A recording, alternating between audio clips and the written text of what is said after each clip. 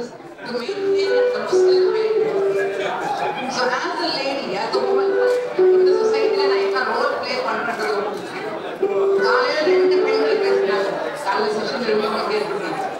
ஒரு young energetic சாரான்ற ஒரு பெண்மணி முஸ்லிம் கவுன்சில் ஆஃப் பிரிட்டனுடைய ஒரு அங்கமாக இருந்து வித் இஸ்லாமிக் ஐடென்டிட்டி அவங்க எப்படி அவங்க பர்ஃபார்ம் பண்றாங்கன்னு ஒன்று கேட்டோம்.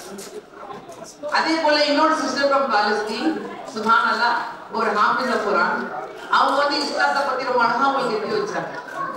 அதுக்குள்ள பத்தி அந்த இஸ்லாத்துடைய நம்மளுடைய ரோலை பத்தி போகிறது. But we as Muslims in a challenging time, especially the women, நம்ம ரோல் என்ன என்பதை பற்றி தான் நான் இப்போ பேசுறேன். அல்லாஹ் அது வழி வைப்பார். Being born as a Muslim itself is a great gift. நான் எப்பவுமே சொல்லுவேன், முன்னாடிலாம் வந்து சொல்லுவாங்க பொம்பளையா பிறக்கக்கூடாதுமான்னு சொல்லுவாங்க. இன்னைக்கு மத்தியானம் கூட ஒரு டாக்ல வந்து ஒரு சிஸ்டருக்கு வந்து டமிங் பெயின், அவங்களால இருக்க முடியல. அப்போ இது வந்து ஒரு மந்த்லி இந்த பக்கம் இருக்கக்கூடிய ஒரு மெனஸ். முன்னாடி இருக்கக்கூடிய நம்முடைய முன்னோர்கள் என்ன சொல்லுவாங்கன்னா, நான் சின்ன வயசுல இருந்து past 25 years we are in the public service. So ஊர்களுக்கு போகும்போது அவங்க நம்ம பார்த்து கேட்பாங்க, எவ்வளோ வரவு போயிருக்கு, எவ்வளோ செலவு போயிருக்கு கேட்பாங்க. எனக்கு புரியாது, என்ன கேட்கறாங்கன்னு எனக்கு புரியாது. ஆமா உங்களுக்கு இன்னும் உலகத்தை பார்க்கல அப்படின்னு சொல்லிட்டு அவங்க சொல்லுவாங்க. ஆம்பளை பிள்ளைனா வரவு, பொம்பளை பிள்ளைனா செலவு. எவ்வளவு ஆண் எவ்வளவு பெண் எல்லாம் கேட்க மாட்டாங்க. அப்போ பெண் வந்து ஒரு பாரமாக இன்னைக்கு கூட சொல்றாங்க. Lady is a liability. And இன்னைக்கு இந்த உமன் என்று சொன்ன உடனேயே முதல்ல வந்து நம்மளுடைய மீடியா மைண்ட்ல என்ன போட்டுருக்குன்னா, what is the image of a lady? The moment we think of a female, figure, color, height, personality, அவங்க போடுற மேக்கப், அவங்க ஜுவல்லரி, அவங்க ட்ரெஸ், இன்னைக்கு அதான் கன்ஃபைன் பண்ணிட்டாங்க. ஒரு லேடினா she is being going all tantrums. ஒரு லேடினா liability, அவங்க செலவு பண்ணிக்கிட்டே இருக்கணும். எந்த மீடியாவை நீங்க எடுத்துக்கிட்டாலும் ஒரு பொண்ணு ஒரு பொம்பளைன்னா அவங்க ஷாப்பிங் பண்றதுலாம் லாயகம். அது ஒரு பக்கம். இன்னொரு பக்கம் how they are portrayed as, especially the Muslim women, they are biryani making machine, baby making machine. முஸ்லிம் லேடியா நல்ல பிரியாணி சமைக்கலாம், நல்ல பெட்ரோல் போடலாம். So we have two different images of a lady. And the Muslim lady, we have been stereotyped. அவங்க ஒண்ணு நல்லா வந்து பொத்திக்கிட்டு நல்லா போட்டுக்கிட்டு மேல கீழே ஒரு டென்ட் மாதிரி அவங்க இருப்பாங்க. அவங்க நல்லா பிரியாணி பண்ணுறதுக்கு நல்லா குழந்தைய வந்து கொடுப்பாங்க. அதோட தான் முடிஞ்சு போச்சு. முஸ்லிமான ரோல் எதுவுமே கிடையாது. Brother, sister Fatima was talking from there. Can you all listen, please? Can you all listen? Sister is talking from there. It's getting relayed now. Please let's all listen to her, inshallah. Jazakumullah. And one image of liberty, which the so-called liberty, a liberated, empowered woman who is not a family-oriented lady, will not take care of the family, will not take care of the household. She is a working woman, an empowered woman. அப்ப இந்த ரெண்டு ஸ்டீரியோடைப்க்கு நடுவுல உம்மத்தன் வசதனாக இருக்கக்கூடிய இந்த முஸ்லிம் சமுதாயத்தில் பெண்களாக இருக்கக்கூடிய நமக்கு என்ன role? What is Allah expecting from us? What are we being created for? இது இந்த பியூட்டிக்காக கிரியேட் பண்ணியிருக்கோமா? அல்லாஹ் வந்து beauty and without brain create பண்ணியிருக்கிறானா? அல்லது வந்து ஒரு வீட்டில் உட்காந்துட்டு இதுக்குள்ள கன்ஃபைன் பண்ணி இந்த குண்டு சட்டிக்குள்ள குதிரை ஓட்டுறதுன்னு சொல்லுவாங்க தமிழ்ல. அதுக்குள்ளேயே within a Kapoor. Have we been created for all this?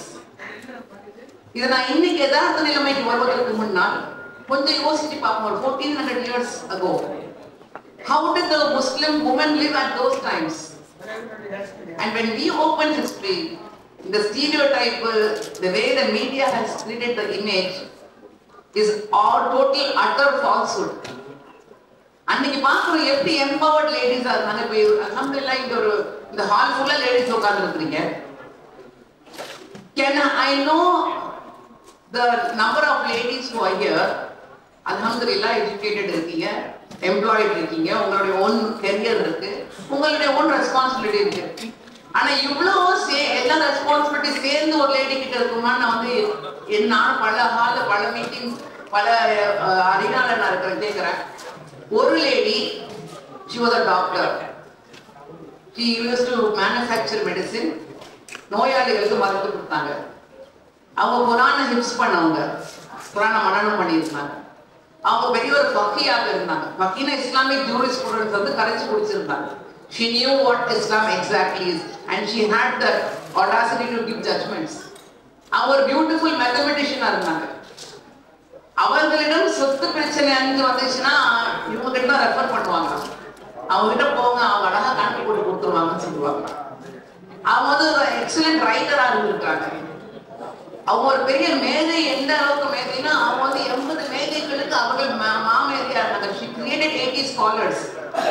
Can anybody guess who was this lady?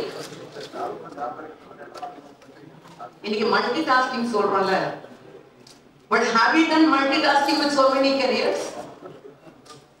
இவ்வளவு மல்டிடாஸ்க் பண்ண முடியுமா? 1400 years ago உம்மஹாத்துல் முஃமினீன் எங்களுடைய தாய் கண்மணி நாயகம் ஸல்லல்லாஹு அருமை மனைவியார் அன்னை ஆயிஷா நாயகி ரலியல்லாஹு அன்ஹா அவர்கள் இத்தனை வந்து கரியர் வச்சிருக்காங்க. She managed between all these careers and a very good wife, a wonderful daughter, a great leader. So இப்போ fit yourself, compare yourself. How much are you following the path of Bibi Aisha raliallahu anha? Any confusion in the community? கண்மணி நாயகம் ஸல்லல்லாஹு அலைஹி வஸல்லம் அவர்கள் இந்த உலகத்தை விட்டு சென்ற பிறகு கூட she led the community for 50 years. She united the community. Community role னு சொல்றோம்ல, அப்ப அந்த காலத்துல எப்படி இருந்துச்சு கம்யூனிட்டி? இப்ப எல்லாம் மாஷாஅல்லாஹ் எல்லாரும் வரீங்க, ஒத்துமையா இருக்கீங்க, தமிழ் பேசுறவங்க, உருது பேசுறவங்க, பல்வேறு நாடுகளை சேர்ந்தவங்க இன்னைக்கு யூனிஃபைடா உட்கார்ந்துட்டு இருக்கோம். ஆனா அப்பதான் வந்து இஸ்லாத்தை தெரிஞ்சுக்கிறாங்க. Many new tribes came into Islam. There was so much of differences, diversity. ஆனா அது எல்லாத்தையும் யுனைட் பண்ணக்கூடிய ஒரு தன்மை வந்து அன்னை ஆயிஷா நாயகி ரலியல்லாஹு அன்ஹா கிட்ட இருந்துச்சு. So where are you and me today? 14 நூற்றாண்டுகளுக்கு முன்பு அப்படி இருந்தாங்கன்னா இப்ப நம்ம எப்படி இருக்கணும், எப்படி வாழ்ந்துகிட்டு கொண்டு எங்களே தன்னையே பார்த்து நம்ம கேள்வி கேட்கணும். We have to ask our own self. Don't point finger at others. அவங்க என்ன செய்யறாங்க, இவங்க என்ன செய்யறாங்கன்னு we don't have to care. நான் என்ன செய்யறேன் என்பதுதான் முக்கியம். ஏன்னா அங்க அந்த இருட்டறையில தனியா தான் போகும். தாயினுடைய கருவறையில இருந்து அங்க போடக்கூடிய அந்த சவக்குழி கபரஸ்தான் வரைக்கும் இந்த வாழ்க்கை எப்படி வாழ்றோம்ன்றத அங்க போய் பதில் சொல்லி ஆகும். From one dark room to another, you came alone, you will go back alone. யாரும் கூட வர போறது கிடையாது. உலகத்துல வந்து நீ காதல் சின்னம் அப்படின்னு சொல்றாங்க. லண்டன் வந்திருக்கோம், ஹனிமூனுக்கெல்லாம் வந்து லண்டன் போனோம், சுவிட்சர்லாந்து, இதெல்லாம் ஹனிமூன்லயே இருக்கிறீங்கன்னு நினைக்கிறேன். All the people who are here, அல்ஹம்துலில்லாஹ், எல்லாம் நல்ல சிரிச்ச முகமா மாஷாஅல்லாஹ் அப்படியே வைக்கிறோம். ஆனா கல்யாணம் ஆனவங்களுக்குலாம் ஒரு ஆசை, அந்த போட்டோ எடுக்கணும், அந்த those tourism spots போய் போட்டோ எடுக்கணும். உலகத்திலேயே வந்து காதலுக்குன்னு ஒரு சின்னம் இருக்கு. என்ன சின்னம் அது? நம்ம நாடுதான் இல்லையா? நீங்க அங்க போட்டோ எடுக்க கட்டி நீங்க காதல் செய்யணும்னு அர்த்தம். கணவன் மனைவி போய் அங்க போட்டோ எடுத்து ஆகணும். But whenever I talk about this, not to put down Shah Jahan, ஆனா when Mumtaz died, அந்த அளவுக்கு காதல் பண்ணியிருந்தானா அவரும் மொத்தம் போயிருக்கணும். இல்லாட்டி இந்த மனைவியோட போய் எண்ணெயை போட்டு புதைச்சிருங்கன்னு சொல்லியிருக்கணும். He only built the Taj Mahal. So what I mean to say, nobody is going to come with you. அந்த இருட்டறையில யாரும் நம்ம நகத்துக்கு இருக்கக்கூடிய அழுக கூட எடுத்து தான் உங்களை புதைக்க போறாங்க. ஆனா அங்க நம்ம என்ன எடுத்துட்டு போக போறோம்? அங்க எடுத்துட்டு போக போறது நம்ம டிசைனர் ட்ரெஸ்ஸோ, நம்ம ஜுவல்லரியோ, நம்ம அழகோ எதுவுமே கிடையாது. இந்த உடம்பு கூட இருக்க போறது கிடையாது. கொஞ்ச நாட்களுக்கு பிறகு அதுவும் அப்படியே மண்ணோடு மண்ணாங்க, மண்ணால் படைக்கப்பட்ட மனிதன் மண்ணாங்கட்டி. எதுவுமே nothing is going to be yours. But what you will be owning there and what will support you there is what you did now. இப்போ இந்த உலகத்துல நீங்க எப்படி வாழ்ந்துகிட்டு இருக்கீங்களோ அதுதான் உங்களுக்கு சப்போர்ட் பண்ண போகுது. அவ எப்படி வாழ்றோன்றது நம்மளுடைய choice. Birth was not our choice. Death will not be our choice. But the way we live our life is totally our choice. Allah subhanahu wa ta'ala நம்ம எம்பவர் பண்ணிருக்கான். நமக்கு அந்த கம்ப்ளீட்டா அந்த choice லிபர்ட்டியை கொடுத்துக்கிறான்.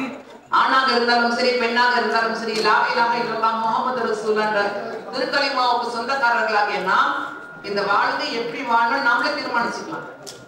And once you are into this iman, நீ யாருக்குமே பயப்படணும் தேவை. Allah gives you the total freedom. பல பேர் இன்னைக்கு சொல்றாங்க I'm liberated என்று. உண்மையில சொல்றனா only a Muslim is liberated.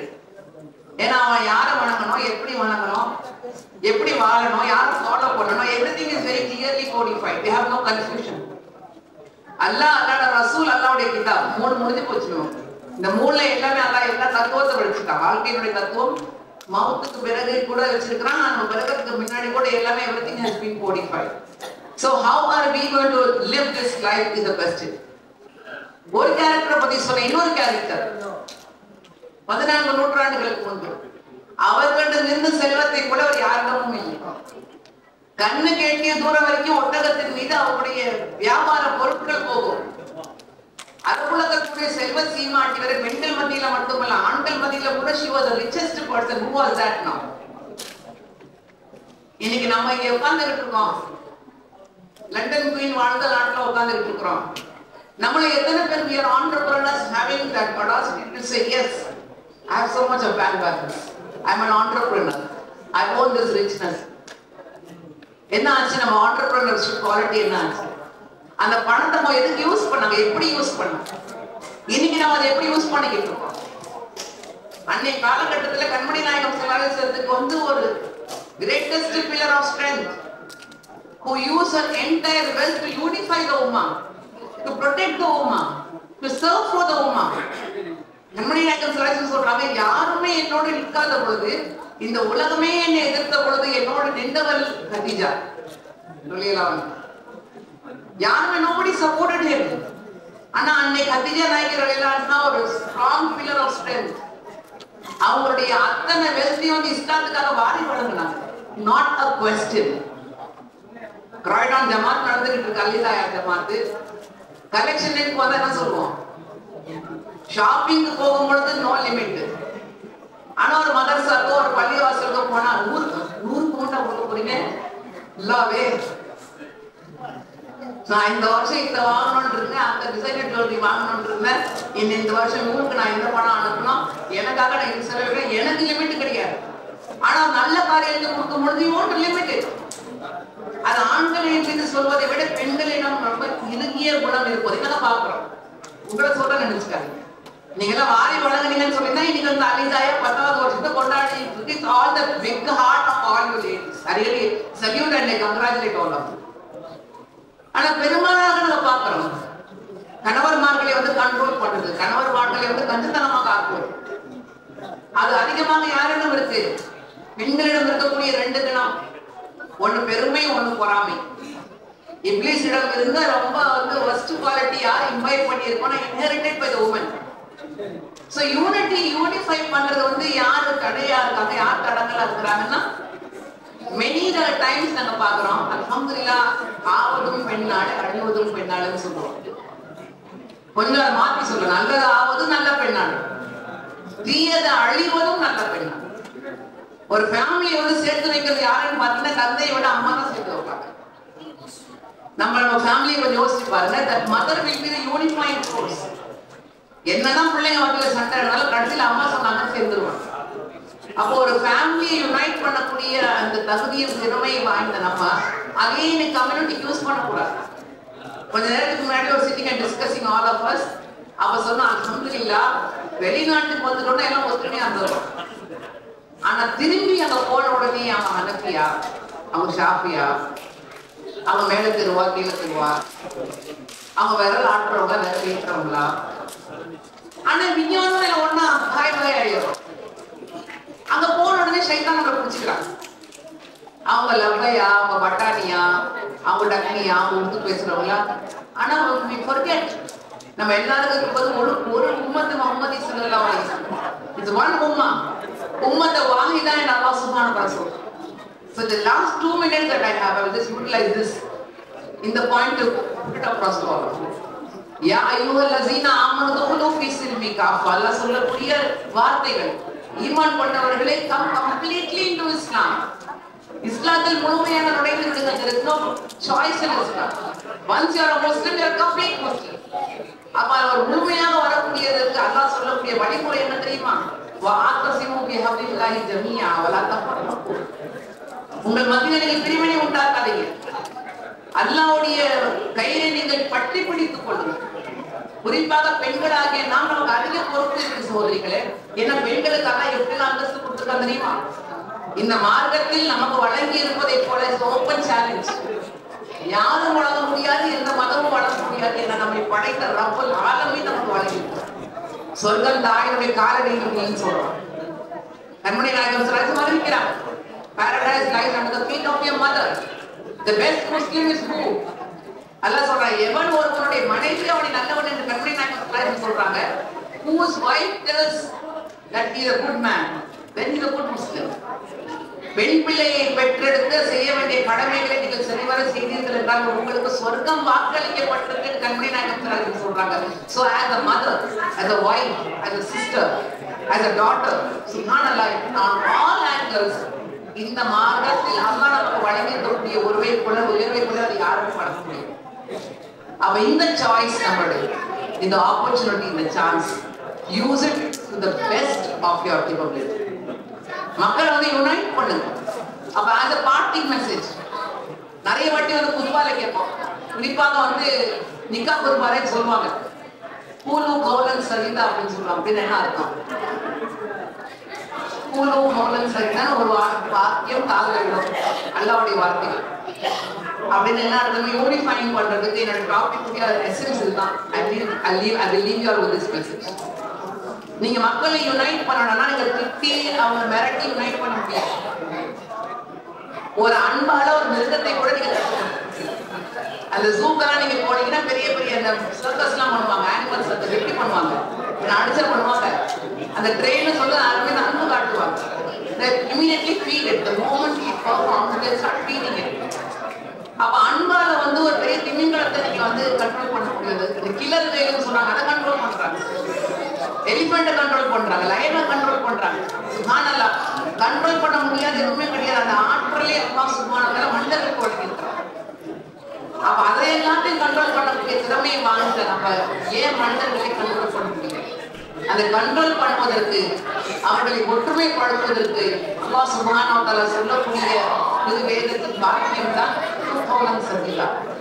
நீங்கள் பேசுவீர்கள் என்றால் நல்ல வார்த்தைகளை பேசுங்கள், மென்மையான வார்த்தைகளை நீங்கள் பேசுங்கள், அன்பான வார்த்தைகளை பேசுங்கள், மக்களிடம் நீங்கள் கண்ணியமாக பேசுங்கள். That is the identity of a Muslim, especially a Muslimah. ஏன்னா பெண்ணுனாலே இந்த காது வரைக்கும் அவங்க வாய் தொடர்ந்தா பக்கத்துல நிற்க முடியாது. சண்டை போடுவதும் தவறான வார்த்தைகளை பயன்படுத்துவோம் என்று பிராண்டட். அப்ப அந்த பிராண்டிங்ல இருந்து வெளியே வந்து கான்ட்ரிபியூட் அதுக்கு வந்து ஒரு கேட்ச் வேர்ட் இங்கிலீஷ்ல வந்து ரொம்ப அழகா சொல்லுவாங்க, before you speak. So the think என்ற வார்த்தையை விட்டுருப்பாங்க. think என்ற வார்த்தைக்கு வந்து அந்த letter THINT. This is the essence of uniting people. Kulu Kaulan Sadida, talk beautiful words, talk words with dignity, talk words which will capture heart. So I think think before you speak, and the word think has the key to how you have to speak. The letter T, நீங்க பேசுவது உண்மையாக இருக்கணும், நீங்க பேசுவது சத்தியமாக இருக்கணும். Talk words of truthfulness. அதான் கண்மணி நாயகம் ஸல்லல்லாஹு அலைஹி வஸல்லம் என்ன பேர் வச்சாங்க? என்ன பேர் அவங்களுக்கு? நபி ஆகிறதுக்கு முன்னாடி அல் அமீன் அஸ்வாதிக், நம்பிக்கையை வந்து பேணியவர், பொய்யை உரைக்காதவர். So as a Muslim, if you want to unite people, talk the truth always. அடுத்து வரக்கூடிய வார்த்தை H. Will your words be helpful to people? ஒருத்தருக்கு உதவி செய்வதாக இருந்தால் வார்த்தையை பேசுறது சும்மா இருக்கும். அவங்க வாயால கேட்டாங்கன்னு சொல்லுவோம், அந்த குடும்பமே ரெண்டா போச்சு. அவங்க வாயை மட்டும் சொல்லிட்டு இருந்தாங்கன்னா அந்த ஒன்றா இருக்கும். Let your words be helpful to others. Let your words be truthful. Let your words be helpful. TH என்ன வருது? என்னவா இருப்பாங்க? அவங்க சொல்லுவாங்க, யாருமே கட்டி போட்டுருவாங்க. Your words should be inspiring to people. அப்படின்னா கண்மணி நாயகம் ஸல்லல்லாஹு அலைஹி வஸல்லம் very few words he spoke. ஒரே லிமிட்லா ரெண்டே வார்த்தை தான், அதீனு நசீனா அப்படின்னு. மார்க்கம் என்றால் மக்களை நன்மையின் பக்கம் அழைப்பதுன்னு சொன்னாங்க. Your words, less words, few words, but it should be inspiring. Words of truthfulness, words which will help people, words which will inspire people. அடுத்தது என்ன வருது? THI பேர் என்ன வருது? என்ன வருது? தேவை இருந்தா பேசுங்க. மக்களை நீங்க ஒத்துமைப்படுத்தணுமா? கண்மணி நாயகம் சுராஜ் சொல்றாங்க, நீங்க பேசக்கூடிய வார்த்தை அல்லாஹ் பொருந்திக் கொள்ளக்கூடிய வார்த்தையாக இருக்கட்டும். உங்களுடைய அமைதி அல்லாஹ்வுடைய சிக்கராக இருக்கட்டும் சொல்றாங்க. Talk when it is necessary. எல்லாத்துலயுமே மூக்கு நுழைக்கணும் பாருங்க. பிரச்சனைக்கு அஸ்திவாரம்னா அதுதான். இன்னைக்கு சமுதாயம் ஒத்துமை இருக்கணும்னா நம்ம பிளே பண்ண வேண்டிய முக்கியமான ரோல் எப்போ பேசணுமோ எதை பேசணுமோ அதை மட்டும் தான் பேசணும். only when it is necessary. and the last letter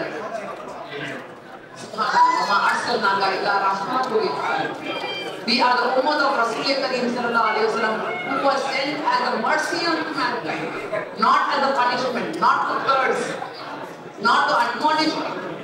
மக்களை திட்டுவதற்கோ சபிப்பதற்கோ மக்கள் மீது கோபத்தை காட்டுவதற்கோ அல்ல. கண்மணி நாயகம் ரஹ்மத்தாக அனுப்பப்பட்டார்கள். இந்த சமுதாயத்துக்கு ரஹ்மத்தாக இருக்க வேண்டும். ஆக let your words be words of kindness. So think before you speak.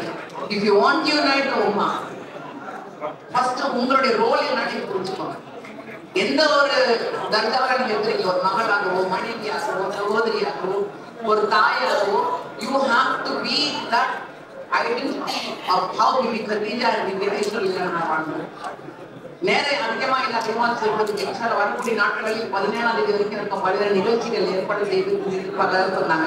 அல்லாஹ்விடம் துஆ செய்து அல்ஹம்துலில்லாஹ் நம்முடைய வரவை அல்லாஹ் புரிந்து கொண்டு எந்த நோக்கத்தோடு அழைக்கப்பட்டோம் அந்த பயனை அடைவதற்கு அல்லாஹ் மனிதர்கள் பண்ணிட்டாங்க. அல்ஹிதாயா Croydon என்ற பள்ளிவாசல் பக்கத்துல ஒரு இடத்தை வாங்கணும் அப்படின்னு சொல்லி ஜாக்கி பாய் சொல்லிட்டு இருந்தாங்க. அங்கே நின்று 2 ரக்காத் தொழுது துஆ செஞ்சாங்க. நானும் என்னுடைய மரியாதைக்குரிய கணவர் முஸ்தபர் ஆகியார் அவர்கள் எங்களால் முடிந்த என்ன சப்போர்ட் உங்களுக்கு பண்ணணும், we are always there to support you. May Allah fulfill all your dreams. May Allah make you achieve all that you wish. இந்த அல்ஹிதாயா Croydon மட்டுமல்ல, லண்டனோடு மட்டுமல்ல, யூரோப்புக்கு ஒரு முன்மாதிரியாக இருப்பதற்காக வழிவகுப்பாராக. அதற்கு யாரெல்லாம் பண உதவி, உடல் உதவி, நல்ல வார்த்தைகளால் உங்களை அர்ப்பணிப்பை செய்து கொண்டிருக்கின்றீர்களோ அல்லாஹ் அதற்கு மகத்தான நற்கூலியை உங்களுக்கும் உடைய குடும்பத்தார்களுக்கு இன்னையிலும் மறுமையிலும் அளப்பரிய எல்லையில்லாமல் வழங்குவானாக என்ற துஆவோடு அனைவருக்கும் நன்றி கூறி அனைவருக்கும் வாழ்த்து கூறி மறுபடியும் சந்திப்பதற்கு அல்லாஹ் சுப்ஹானஹு வ தஆலா வழிவகுப்பானாக என்ற துஆவோடு விடைபெறுகிறேன். ஜஸாக்கல்லாஹு கைர். அஸ்ஸலாமு அலைக்கும் வ ரஹ்மத்துல்லாஹி.